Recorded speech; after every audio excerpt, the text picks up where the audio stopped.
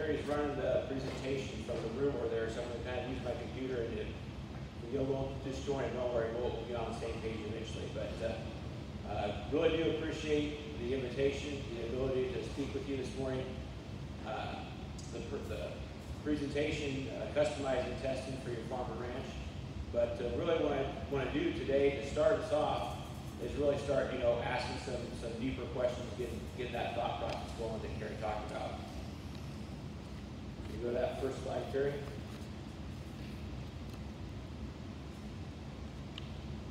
Just a little bit more about myself. I'm actually not a native Nebraskan, born and raised in Wamego, Kansas. There's a family there. I actually got my bachelor's and master's from K-State, going on quite a few years ago now. And then came to Nebraska in 2010. Went to the University of Nebraska. Got a PhD in 2015. But my journey at World Laboratories started during my undergraduate days.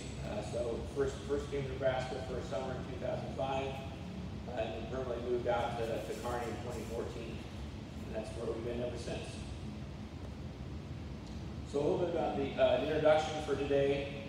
Because this is kind of a little bit what I'm talking about and thinking about this critically today, this morning, where we've come in the past decade.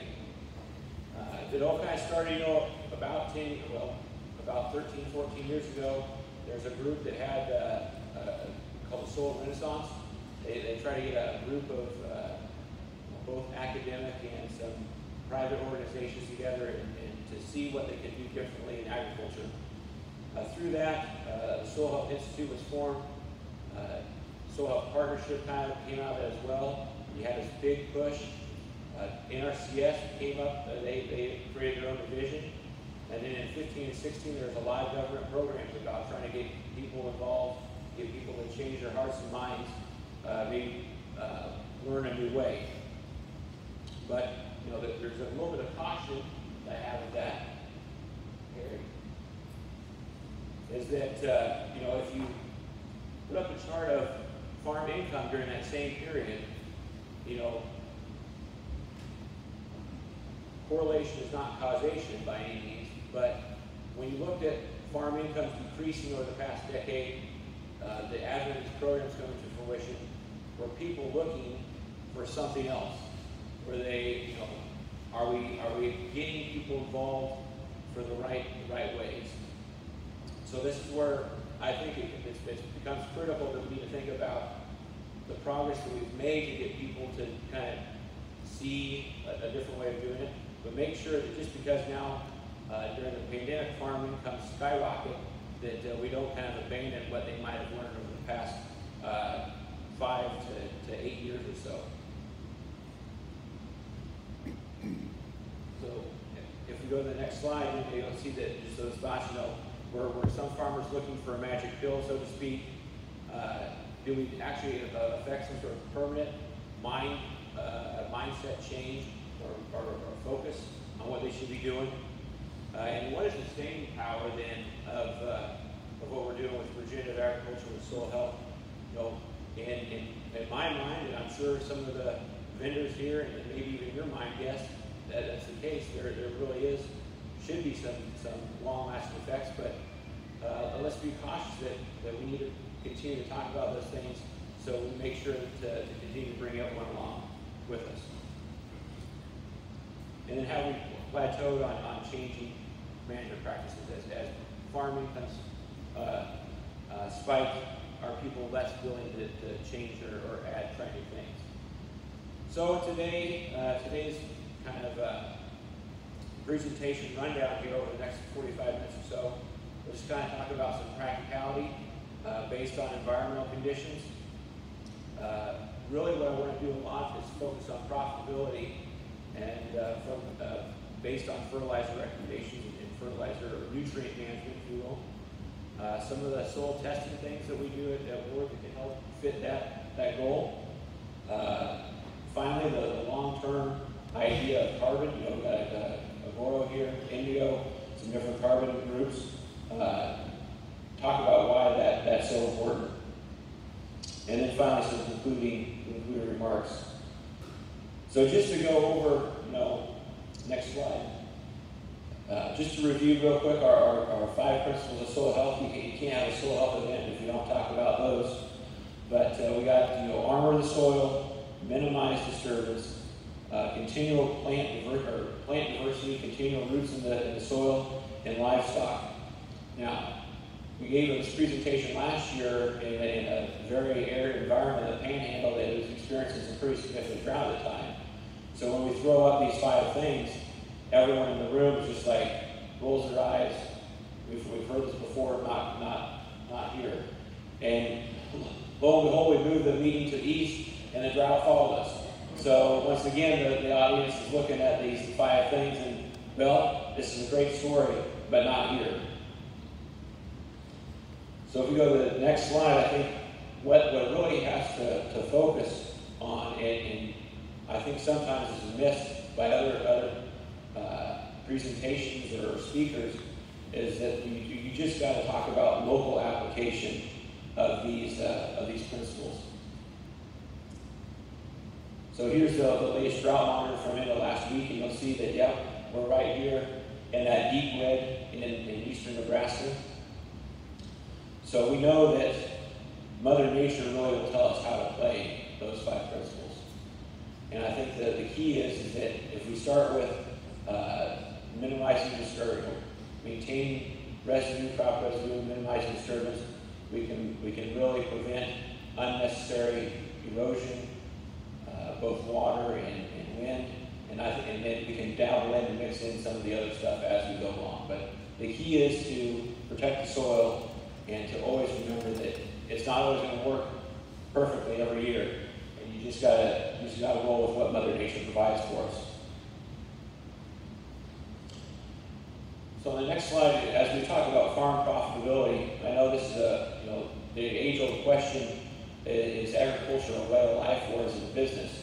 As we continue to evolve in our industry, sizes of the farm operations get bigger.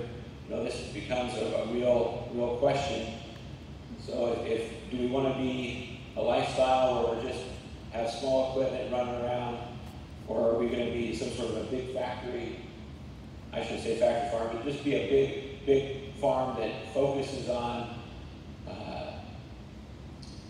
reducing labor as much as possible, getting things done as fast as possible, and treating it just like any sort of publicly traded company. We're trying to squeeze out every nickel and dime. And I would contest, Kerry, if you want to advance a few animations, that we need to have a mixture of both. You can't treat it as a lifestyle, or you'll never move ahead. You'll never make a difference with your peers, because they all see you as treating it as a lifestyle, so they'll immediately exclude anything you do from being relevant to them. On the same side, those that focus solely on turning acres, getting things done, become another lightning rod, and I don't want to be that guy. So you got to find the balance. And I think the thing that I've been thinking about a lot, and Dell knows this, is that my adventure this past year and kind of purchases and farm around working on it, but you almost got to start taking a Dave Ramsey approach, if you will, to some of our input costs. As you get to talking about, especially fertilizer dollars for me, which I really focus on, but there's always, well, this is just a few extra dollars an acre. Well, this is just so many dollars an acre. It's not even really that important. But when you start putting all those dollars together across a lot of acres, you can really find some money. So, what do we want to talk about today on farm profitability from my perspective?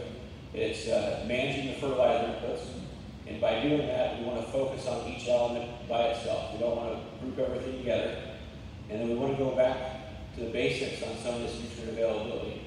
And as we look at changing our management practices, how do we change our management practices to really help each nutrient get to the plant better? And then do we need non-nutrient products? So like a fertilizer enhancer, a fertilizer safener, some more biological products. How do we decide if those are worthwhile or not? Next slide. So as we know, talking about how nutrients move to the plant, there's three main ways. Root interception, the roots just go right by where it is. Mass flow, so soil and water move into the plant as the plant's taking up water. The nutrients are just in that soil solution coming to the roots. Or diffusion gradient. So, the plant's taking in phosphorus. Now there's a shortage. The soil's trying to balance itself so the nutrients won't shift over and move to those roots as well, and it moves that way. These are a traditional aspect of what we think about in nutrient development for plants. But if we think about now how we're going to change our management practices, how do we use these three principles and think about the way we've changed our management strategy to make sure that each one is enhanced. So next slide.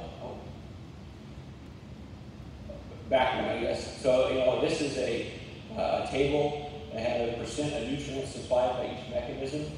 Now, so you'll see that yes, they're over 100%, but the main thing here is that when you look at this table, we'll start with nitrogen. A lot of, as we know, nitrate, ammonium gets moved into soil solution water to our roots. There's a little bit of diffusion there. Phosphorus, a lot of it is the diffusion gradient, very low root interception or mass flow. So now thinking about what we do from a soil health perspective, phosphorus is a great one to focus on. How do we, we're already 93% diffusion. So, well, it doesn't make any sense to try to make a gradient bigger to get phosphorus to our plants. So how do we increase, say, root interception? How would we increase root interception and phosphorus uptake? Well, we need a more robust root system, more roots in the soil. We need a way to enhance that root system, some sort of mycorrhizal fungi, a good relationship with soil microbiology will increase the root area, increase the root length. That increases our ability to have root interception and accumulate more phosphorus in a better way. And then, of course, some of the other elements, calcium, magnesium, these are very abundant in the soil. So when you get water moving to the plant, they should always have plenty of calcium, plenty of magnesium, and to some extent sulfur, as long as there's enough being kicked out through organic matter oxidation or maybe through fertilizer application. There we go, next slide. So then we've got our methods of how to get the nutrients to the plant, and now if we go back and now review even the mobility of these nutrients within the soil. So if we want to think about immobile nutrients, they're more retained, they don't move, and once again you can go back to the table. If the nutrient's not moving via mass flow, essentially it's an immobile nutrient, it's not going to go anywhere. Those are mainly, PK are our major nutrients, but secondary is calcium, magnesium, but a lot of micronutrient metals are all immobile. Zinc, iron, manganese, copper, nickel, molybdenum. But mainly we always, at least in a lot of row crop production, we focus on PK and zinc. So then we need to know that those are somewhat immobile, so then we can manage around that and plan our nutrient applications in that manner.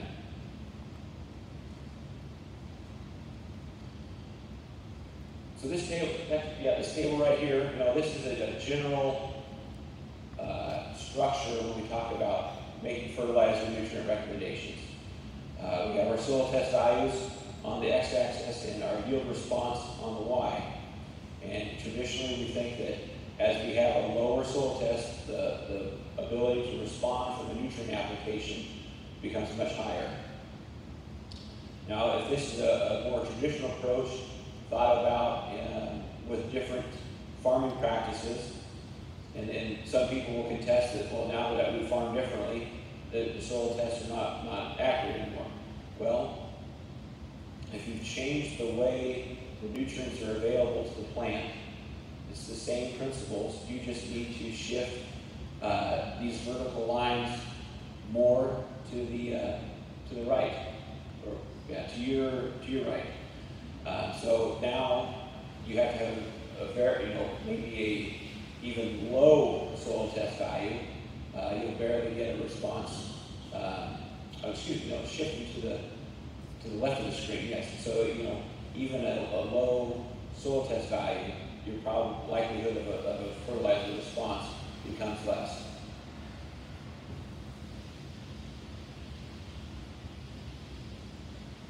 Now this chart is a little busy, but we'll step through it. And this illustrates from a recommendation standpoint. So, a lot of people always talk about fertilizer recommendations, but I don't know how many talks I've seen in the past 5-6 years actually dive into some of the actual equations and why they're writing in recommendations. And I think some of that is the lack of people involved in soil fertility at an extension level. And sometimes the other part is this chart's not really fun to talk about, so then we skip over it. But it's once again, on the x-axis we have a soil test, and then on the y is our relative yield. So as we move from a low soil test over here to a higher soil test, rationally our fertilizer rate would, our fertilizer response would, so the relative yield increases as you have a higher soil test value, meaning we need to fertilize less. So as you can see, a lot of these lines in here, and this is from K-State, but as you have that low soil test, you need to focus on multiple ways to supply the proper nutrients, the starter fertilizer, some sort of a broadcast application. As you become at a higher soil test, you can reduce, the amount of nutrients we need to supply becomes less, so we can change our fertilizer practices. Maybe we just need a small starter rate just to kind of supplement to get things going, but we know the soil will supply plenty as the year goes on. And then we get to a range where there's no response and there's just no sense of putting fertilizer on, unless you're in a case where you have a larger livestock operation close by where they're looking to get rid of some manure, and you can go ahead and apply from that perspective. But once again, sticking with this theme, if we've changed our management strategies, we've improved our root structure, we know that we have better soil life. Just because some of this work was done before a lot of these practices doesn't mean this is automatically wrong. All you've got to do is just slide the axis over to where now the crop responsive range, instead of starting at 20 parts per million, maybe that crop responsive range starts at 15, maybe it starts at 12. You essentially just move everything down a little bit. It's the same principles. It's the same soil, same nutrients, but you've got a little bit more help to get the nutrients there. So you just slide it over. You don't have to. You don't throw it out because you change the way you're farming. So I think that's the real critical one, especially as we get questions at the laboratory about doing different things or looking at things differently, and why you keep using or why you use the test you do. This is why we still do it. This stuff isn't irrelevant. You just have to adjust it to today's conditions. Another big thing about profitability is soil pH and soil pH management. And this is one of the questions, we're more in the eastern part of the state, not as much irrigation, so pH and liming become a bigger question mark. So the big question is, how do you change pH? Well, you have to use lime. You have to use calcium carbonate. So here we have our soil test, or our soil particle over here that's acidic. You can see it's dominated by hydrogen ions. We know that reduces nutrient availability for some elements.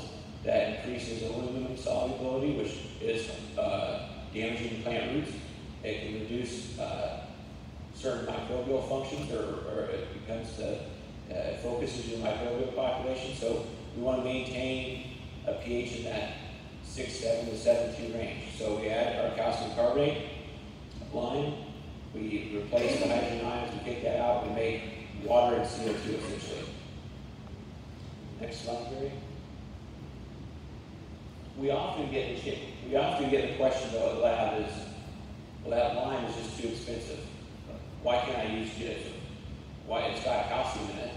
And this is one of the biggest misnomers, is that gypsum will actually increase soil acidity because you do not have the carbonate attached to the calcium. You have to have the carbonate ion to be able to raise your pH back up.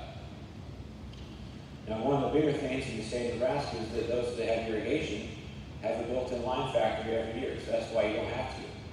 If you think about hard water, it has carbonate in it, so every time we're putting on irrigation water, we're putting on a little bit of lime rate. So for most of our irrigators in the state of Nebraska, we don't have to worry about lime. But those pivot corners, our dryland acres, anytime we're putting on fertilizer, we're creating acidity, and that has to be corrected. And I think that's the biggest thing to profitability, is that lime, although it's a very, very expensive input, you should be able to use those expenses across multiple years, because it is often maybe on the short end 5-year window, maybe up to 9 years on the long range. So, but the longer, that lime application will last longer with less fertilizer you put on. So once again, we talk about managing inputs. If we are diligent on our nitrogen management, we will reduce the amount of lime we eat in the long term. If we are rotating crops and we don't just have corn, we will mix in a crop that doesn't need nitrogen fertilizer, we'll lengthen out that lime application yet again. So some of those other practices can stretch these and make us more profitable in the long run as well. Next slide, Kerry. So how can soil testing help? And here's 5 different things on what we do, or why we do soil testing. We can direct fertilizer applications, and that's what we've been talking to so far. The second one is diagnose problems. We often use this as a diagnostic tool, especially in years like this where we get some pretty wild growth changes based on some air conditioning. We want to see what's going on. Third, environmental compliance. Fourth, and this has become increasingly more and more important, is the sustainability and the benchmarking aspect of soil testing. And then finally, sometimes we're just curious to see why a certain soil does what it does every year. And in testing all these things, we kind of have 3 areas of focus. We can look at chemical properties of the soil, we can look at physical properties of the soil, structure, infiltration, and then it's always been kind of the third spoke, or the third leg of the stool, is soil biology. And as we've come along in the last decade, I'd say our ability to test biology, assess it, and kind of give you some sort of recommendation, give you some sort of guidance on what we find has improved greatly. So it's a very critical aspect. For a long time it's forgotten. We focused on chemical, we somewhat focused on physical, we started reducing tillage. Now that we've really gone to a very minimum to no-till system, now the biology is our piece that we can really start adding. Next slide. Yeah, so here we have our soil health assessment test, is what we're doing a lot now. So for anyone who's interested in kind of holistic management, or wanting to really take an encompassing picture, once again we've taken our three items. One more animation here. We've taken our three areas of chemical, biological, and physical, and we've come up with what we have lab tests. We've always had the chemical side. You can see that highlighted in the orange. It's kind of highlighted in the orange box. So traditional things: pH, organic matter, phosphorus, potassium, calcium, micronutrients, zinc, iron, manganese, copper. We can assess those. We can make sure that we have proper fertility available for a crop. From a physical perspective, we like to do our modified aggregate stability test now. So what we're doing there is, you think about aggregate stability, we dip in soil, and what we do differently in this one versus what a researcher might do is that they're more interested in wanting to know, well, how much stain rate do you have? Well, for all intents and purposes, if you have larger grain of sand, it's going to function quite like an aggregate. It's not going to disperse, it's not going to seal, it's going to allow water to infiltrate. So that's why we say it's modified. We include both aggregate size and grains of sand about roughly the same size. So a great physical parameter to say, hey, we've got good structure, obviously. If we're holding our air together, our infiltration should be better. On the next page, not yet, but you'll see on the next page we also do base saturation and CC, another kind of chemical, but also kind of physical property that helps us assess. Do we have a fine texture soil? Do we have maybe a coarse texture? That's going to really affect the way we manage things. And then finally, the green box. If we're back on the slide, in the green box, we have all of our soil biology characteristics that we're currently putting in this test. The biggest one that most of us know over the last 10 years or so is soil respiration. That 24-hour respiration test, we take some soil, we add some water, we incubate. Let's see how much CO2 comes out of that soil based on the soil microbial population going to work. Now it's got the recognitions. How live is it, or how excited can it become? Coupled with that, we do our water extract of carbon and nitrogen. This kind of gives us an idea on some of these food sources that the microbial population will be able to look at. And then we do some calculations with these numbers. CDN ratio, if we have of course, if we have a narrow CDN ratio, 8 to 1 or lower, we're positive on the mineralization side. We're kicking out nitrogen. We got to have something there to take it up. Otherwise, we're going to lose it to the environment. We're going to lose it. We get leaching. We're going to get oversaturated. We get denitrified and lose it that way. Conversely, if we're high, if we're above 12 to 1, we have a net tie-up situation. If you're a row crop farmer at that point, you've got to add fertilizer, or I should say fertilizer. You've got to add some sort of nitrogen amendment to be able to supply that growing crop, so you don't short the crop nitrogen. You're able to accomplish your yield objectives. Okay, now on this next page. We're still too far. Okay, but if you go back a page now, we've got what I just talked about: the sun kinds, base saturation, and of course our fertilizer recommendations, which different than a traditional soil test. Traditional soil tests for World Laboratories, for many other labs, we've always used yield goal times the nitrogen requirement minus nitrate, and sometimes minus an organic matter fraction, or some sort of predicted organic matter available in. But what we'll do on the soil health assessment is we'll actually use yield goal nitrogen requirement, come up with a number. Now we can deduct nitrate. We've analyzed for ammonia on the soil health assessment, so we got our 2 forms of mineral in that we're taking off that recommendation.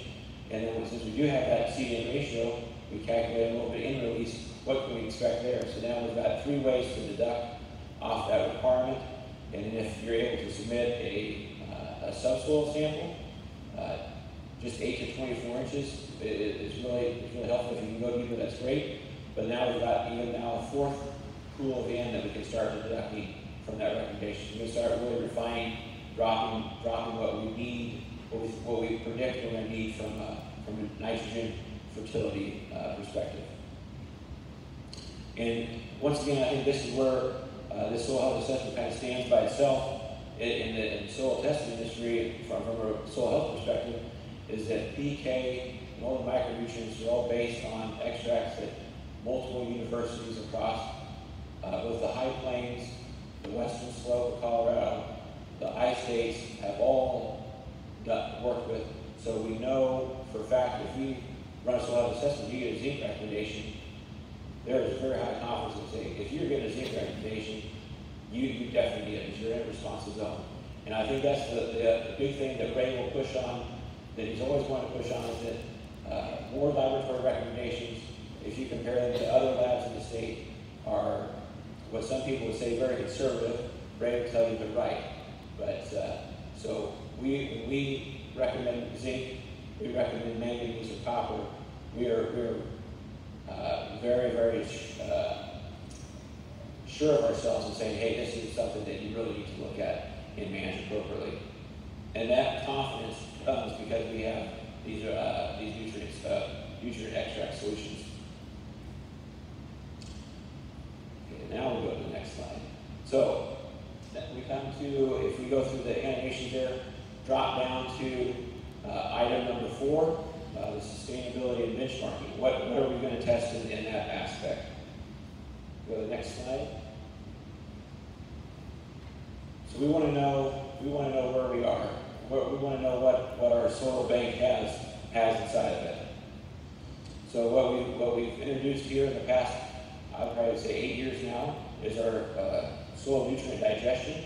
So this is ability to give us if you could advance a couple animations. So this test now, we treat it just like say a manure sample or a plant sample. We take the soil, digest it down, so we just have some mineral constituents and quantify those, so we have a total pool. So we start with the major ones we want to talk about: carbon and nitrogen. What are our totals? Often it's talked about is how much nitrogen is actually in our soil and how much carbon. So the 3,000, in this example here, this report, we had 3,000 part per million nitrate in our soil, or excuse me, 3,000 part per million totally in the soil. Why in the world do we need to provide fertilizer if we've got 3,000 parts out there? Well, it's all a balance, and it's likely tied up in organic matters, but it helps us to see that. Likewise, in phosphorus, this example, 886 pounds, 886 parts per million, but as you take it at the percent P2O5, you get up to 2,000. Well, why are we adding? We don't know if that's available. We don't know if that's part of our organic matter fraction, but it just helps you to see, but if you do see, you start coupling this test with maybe a soil health assessment, you see that I've maintained that high level in a total nutrient digest. My soil test, normal soil test, is starting to slip down and maybe into a more responsive range. Well, I know I've got a high total. I know I'm in a responsive range. Is there something? This is where now we start to think about: is there one of these enhancement products? Is there a biological now that I can apply to help make that soil pool available? And now I can take the cost I would spend on the fertilizer, I shift it over to this other thing, maybe save a couple dollars, but now I'm able to use what I've already got in my soil bank. So those are the kind of things we want to think about. Then the next slide. They're all popping up in vision. Okay. So then we want to think about soil carbon, and this is why these groups in the room and what the talk of the last I'd say 4 or 5 years about carbon storage. It's not someone else is now just finally carrying the baton that soil testing labs or that Ray's wanted to carry for the past 60 years. Is that the best way to increase your fertility, the best way to increase productivity, is to increase soil carbon. This organic matter, which is 40% plus 3 to 45% carbon, is directly connected to this whole wheel of items. So if we want to increase our fertility, we've got to increase organic matter. If we want to increase water storage, we've got to increase organic matter. If we want to reduce or make water more available, we got to store water in organic matter because it doesn't hold water like a clay particle does. And next slide. So as we go, this is a good reminder that 1% organic matter, we have 1,000 pounds of N, 220 pounds roughly of P2O5, 140 pounds of sulfur, and all the other micronutrients. It's a great resource, but once again, notice how all these things are in there together. So when we talk about building soil carbon, we've also got to build all these other nutrients. So if we're wanting to build carbon, we got to do the right things to create that environment. Reducing tillage, having a living root, a plain and cover crop. But unless you continue to add nutrients that don't come out of the atmosphere. So you got to add stuff other than nitrogen. You've got to add that to be able to continue to build and maintain that carbon. Otherwise, if it doesn't have these other minerals associated with it, it will oxidize and go right back off, and we don't have any long-term storage. So it's a cautionary tale that as we want to build carbon, we got to make sure that we maintain a focus on other nutrients as well. Now, so when we think about soil, our carbon programs, and there's just these very immediate benefits. You get a direct payment. There's a potential new revenue stream for you. If you're reducing tillage, next slide, Kerry. So if you're reducing tillage, you've reduced your labor costs. Maybe if you're raising some stuff, you've been able to reduce some feeding costs. So a lot of immediate benefits. But I think the one long-term return that no one's talking about, and this got brought up in a meeting from a feedlot operator nonetheless, but think about in the future of our land values. What will, if you can show that you've increased your soil carbon, we know that has affected all these other things: water holding capacity, nutrient storage, overall productivity. How is that land value now going to increase on that ground that you own? So say the next generation now has an asset that's worth, maybe 2 or 3 times more than the neighbor, because you've adopted these carbon practices, and you have increased that carbon level, you've increased your productivity.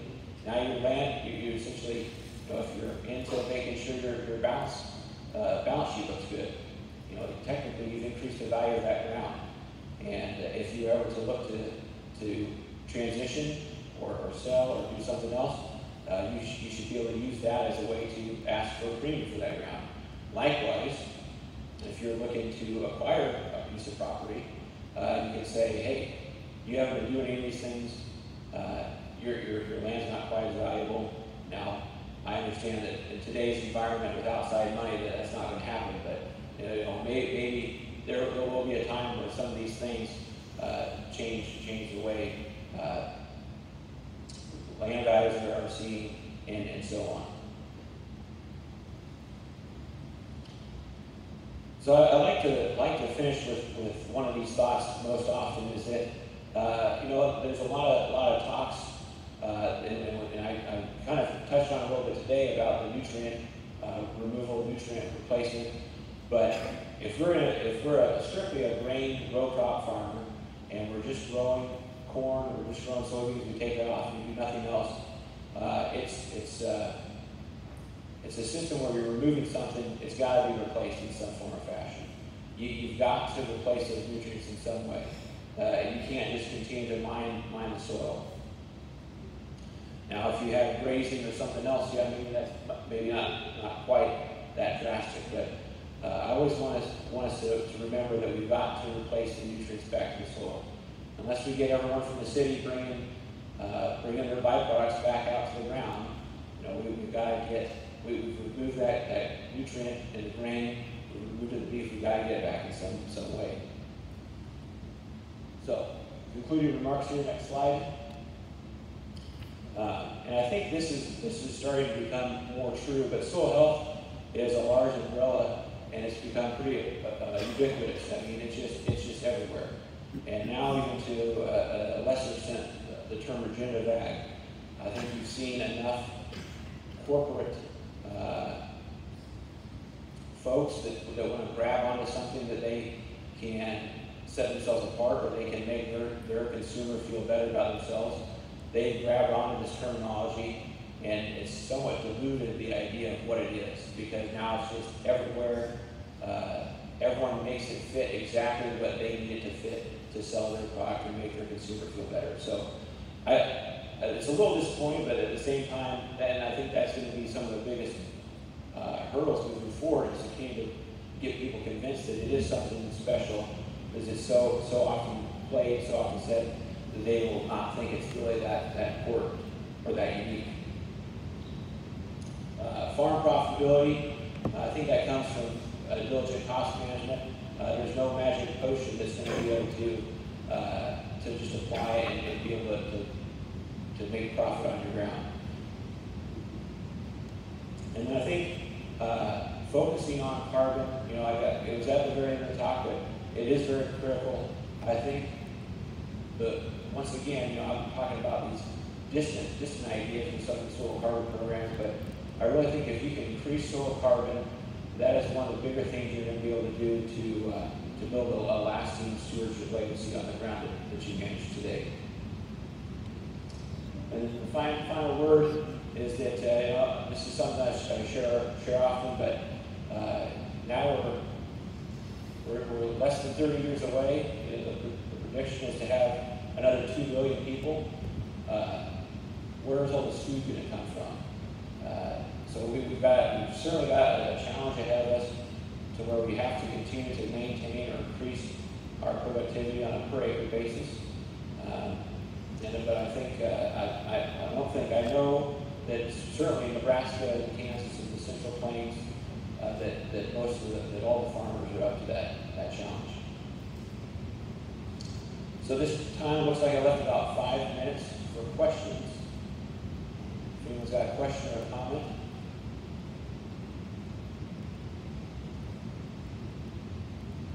All right. If not, Nate.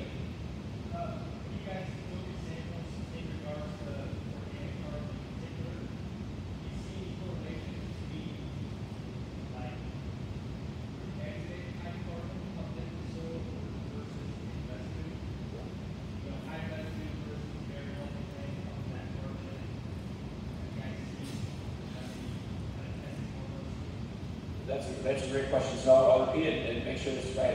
The question is, when we're testing organic carbon, are we able to see a difference between, say, root exudate carbon and residue carbon? Is that about right? Yeah, from like the stability standpoint. Okay. Okay. Yep. So from the stability standpoint, so there is a new test that we've been working on, so with some researchers on, but there's this idea of mineral-associated organic carbon and particulate organic matter of carbon. So particulate organic matter is a larger size, it's more from a residue, it's recent carbon that's still breaking down, versus an organic or a mineral-associated fraction, which is attached to some soil, attached to a clay particle, attached to a silt grain. So there are some organizations that think that if you can show that you're building that mineral-associated fraction, that has a longer staying power, that carbon that you're building that way is actually a long-term, a better benefit to your carbon storage than just creating a high residue material that just has a bunch of that particulate that's still young, it's still breaking down. It's very volatile, it can essentially blow away or wash away. So there is definitely different fractions, and there are definitely organizations that are looking at those separately and trying to get one more credit than the other, that's for sure. Any other questions? Yeah? You got a test measure accuracy. Is there something that you're seeing Yeah, great question. So as they're testing, when we're measuring aggregates, are we seeing differences in the test based on management practices? And I would say absolutely. I think we see on guys that we know well. So sometimes when we look at the soil results, we can kind of recognize names from conferences. We know some people from historically. We will see that yes, their modified aggregate stability tests are elevated. Some of these guys, they can get above 80% on that water stable aggregate test. They've got some good production. And then likewise, we see some soil, and this is where you start to couple things together. We see a soil sample that has high sodium, high base saturation sodium. Its water stable aggregate test just falls apart because that sodium does not allow the soils to hold together very well. So it's very interesting. We can definitely tell on management practices that is increasing. Yeah.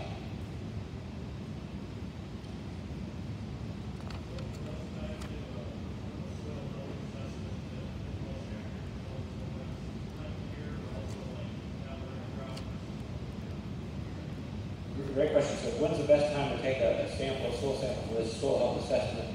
And I the spring, I think, before planting. In a drought year like we're having this year, it's going to be a challenge for companies just taking the sample. Ground's hard, can I get a good accurate depth multiple times? But then the second, if I've already applied fertilizer, I'm going to have a whole lot of mineral nitrogen out there that's going to alter my carbon nitrogen dynamics. And I'm not going to get maybe the correct picture of what I traditionally see. So if you do the sample, say this fall or next spring, and you've been in a drought area and you saw reduced yields, expect to have higher nitrate, maybe some higher ammonium. Don't get discouraged if you have some sort of low seed-to-end ratio and you've been doing things wrong. No, you had a situation where you had plenty in there, but the plants didn't have enough water to use it. So that's a great question, great comment there too. They're moving closer to the stage, so maybe one more question, or if not, I'll be here all day and tomorrow. So okay. Ask him the hard questions. You got this mega brainiac out there. All those hard questions, like why in the hell I got this soil test back and it says this and this, why didn't it work for me? The calls you get every day, man. Yeah. So they're blaming it on you, which that's right. Yeah. So if you guys have any hard questions, get them out for Nick today. Yep, I'll be around, and yeah, any kind of fertility questions, management, what I can do, but just once again to appreciate the opportunity to talk this morning, and yeah, it's just constantly learning, and it's been exciting. I'll look forward to the rest of the day and tomorrow. Thank you.